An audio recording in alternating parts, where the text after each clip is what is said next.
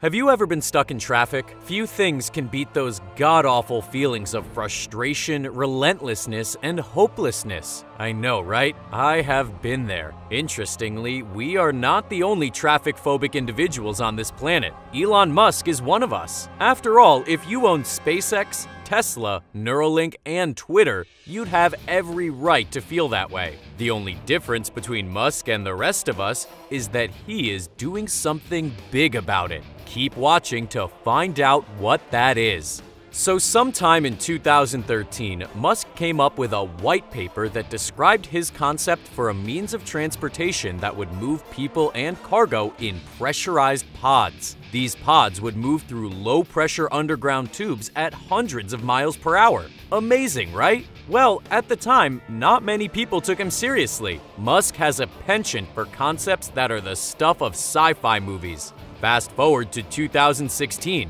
Musk is sitting in LA traffic, the kind that is as thick as molasses. Drivers in the LA area can relate. And he is so irked at the situation that he made the now famous tweet, "Traffic is driving me nuts. I'm going to build a tunnel boring machine and just start digging." Most people thought he was joking. It was later that year when Musk formed the Boring Company as a subsidiary of his space exploration company SpaceX that people started taking him seriously. The Boring Company would become a fully independent company by 2018, with Musk owning 90% of the company's equity. Musk always saw the LA transport system as being two-dimensional and easily overwhelmed by vehicular traffic. Hence the need to come up with something revolutionary.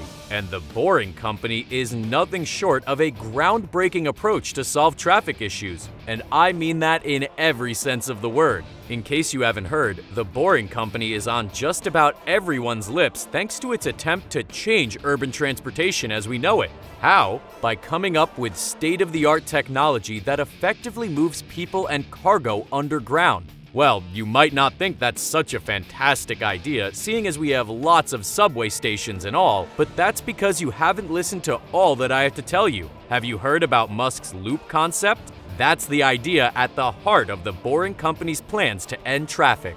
At its core, Musks Loop concept is a public transportation system that is expected to shuttle passengers through high-speed tunnels at about 150 miles per hour. It is essentially an underground highway that lets people get into an electric car and get out on the other side of the tunnel. And if you think that is a bit too far-fetched to be true, here's some news for you. The Boring Company has already built a loop in Las Vegas. Its maiden project deploys Tesla vehicles with passengers along a 1.14-mile stretch of underground tunnels that terminates at the Las Vegas Convention Center. But that's not all. The Boring Company has already obtained initial approval for a special use permit and franchise agreement that allows it to increase this loop to a 29-mile route. The expanded loop will have about 51 stations, including stops at casinos along the Las Vegas Strip, the Allegiant Football Stadium, and the University of Nevada, Las Vegas. If all goes according to plan, the McCarran International Airport will be a part of the loop, and some 57,000 passengers will be able to shuttle within these stops in 1 hour.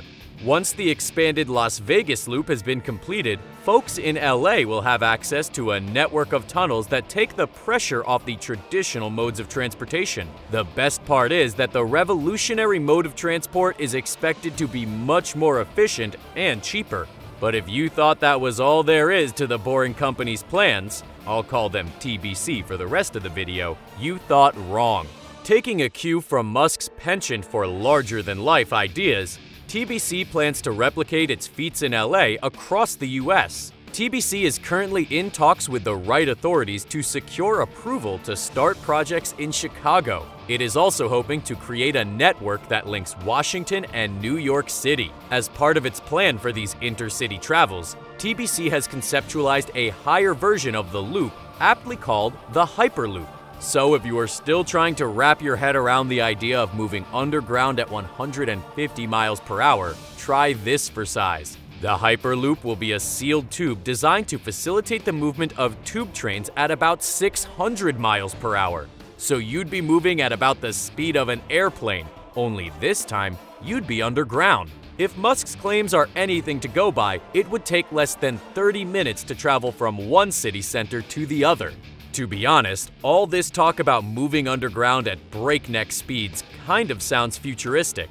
To call it the stuff movies are made of might even be an understatement, as few movies have been able to effectively pull it off. But if Musk is known for his big ideas, he has always come up with even better ideas to cope with the realities of his grand ideas. Now, while TBC's plan to solve traffic issues by taking cars off the street will effectively eliminate traffic jams, minimize air pollution, and effectively manage congestion without altering much of the landscape, there is a point that a lot of his critics harp on, and that point is the costs involved.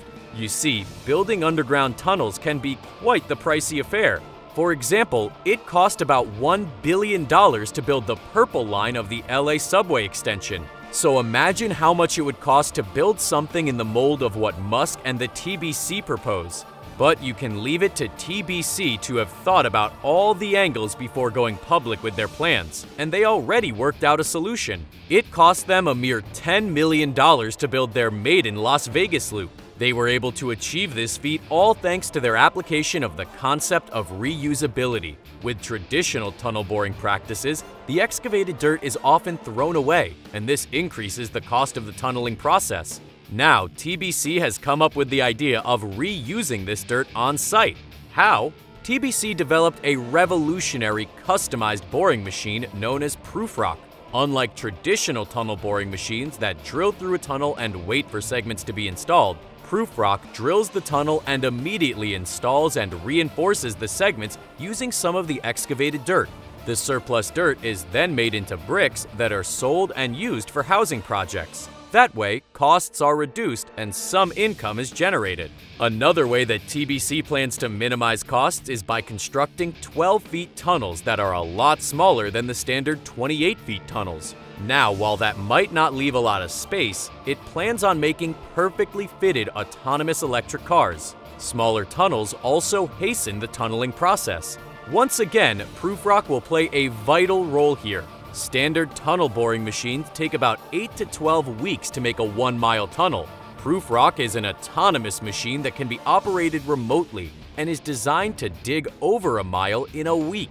With such digging speeds, the tunneling takes less time and the projects are completed earlier, thus saving time and operational costs. Inadequate safety is another point that TBC's critics cite, given the number of emergency exits on the proposed tunnel networks. The boring company has acknowledged this point and plans on building multiple ventilation shafts that could serve as exits. These shafts would then be placed at 2-mile intervals. TBC has also pledged strict compliance with safety and fire protection standards in its drive to make its tunnel networks the safest and cheapest way to travel. It might not be all gravy for TBC at the moment. In between facing lawsuits from disgruntled LA residents, not completing some of its proposed projects, and not meeting all of its promises, it has faced a lot of skepticism and criticism. However, there appears to be a good chance that their ideas will be improved upon for better results. For one, TBC has successfully organized tunnel boring and Hyperloop pod competitions for student teams within and without the US. These kinds of competitions have the potential to provide answers to some of the issues that the company might face at the moment. Secondly, TBC might not be having funding issues anytime soon. The company released a statement that they raised $675 million in a Series C funding round.